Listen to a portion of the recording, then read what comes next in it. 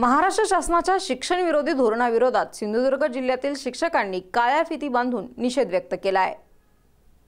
महाराष्ट्र शासनाच्या शिक्षण विरोधी धोरणाविरोधात सिंधुदुर्ग जिल्ह्यातील शिक्षकांनी काळ्या फिती लावून आज निषेध केला। शासनाच्या विविध धोरणांचा सिंधुदुर्ग जिल्ह्यातील माध्यमिक शाळेतील शिक्षक व शिक्षकेतर कर्मचारी वर्गांनी काळ्या फिती लावून काम करीत जोरदार निषेध केला। महाराष्ट्र शासन शिक्षण क्षेत्रात रोज नवीन GR आणत आहे। 80,000 प्राथमिक शाळा 30,000 करण्याचा शासनाचा घाट आहे।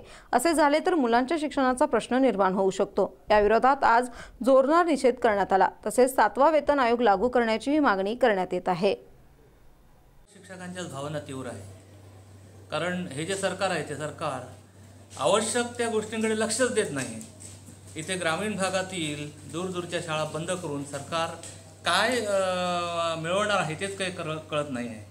ज्या नॉन ग्रँटेड शाळांवर शिक्षकांनी कितीतरी वर्ष 10-15 वर्ष काम करून आता निराश होऊन ती माणसं सगळीकडे काम सोडून सगळीकडे जात आहेत दुसरीकडे, हे शासनाला काही भूषणावं आहे का या प्रश्नाकडे कोणच लक्ष देत नाही आहे।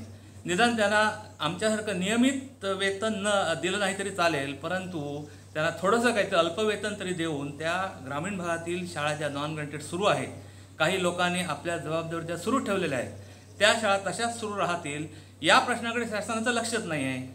तर हे जे काही प्रश्न आहेत ते प्रश्न महत्त्वाचे आहेत आणि त्याकडे शासनाने लक्ष दिला पाहिजे। तो न देता उगाच कुठेतरी लक्ष देऊन आहे ते सुरळीत जे काही सुरू आहे ते खंडित करून त्याकडे काहीतरी असं डिस्टर्बन्स निर्माण करणे हे पूर्णपणे चुकीचं आहे।